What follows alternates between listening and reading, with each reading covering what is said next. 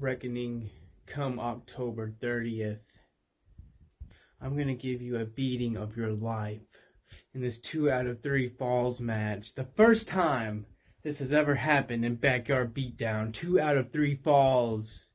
And you're not even going to get one Follow Me Reckoning. You want to know why that is?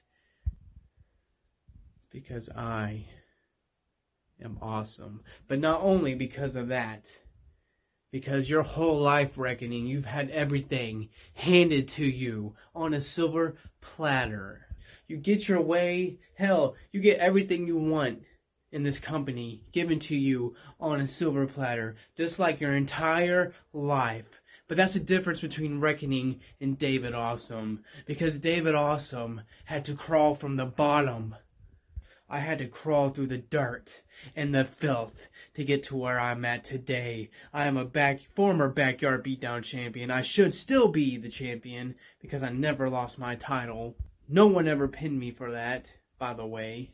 But this is the difference between you and me, Reckoning, is you have always had everything handed to you your entire life. While me, David Awesome, I've had to scratch and claw. And come October 30th, I'm finally going to put Cujo down. A big, rabid dog that needs to be stopped. And my grit and my dexterity is going to keep me going like it always has. Because I've always had to come up from the bottom, rise from the ashes. Unlike you, Reckoning, you've had everything handed to you your entire life.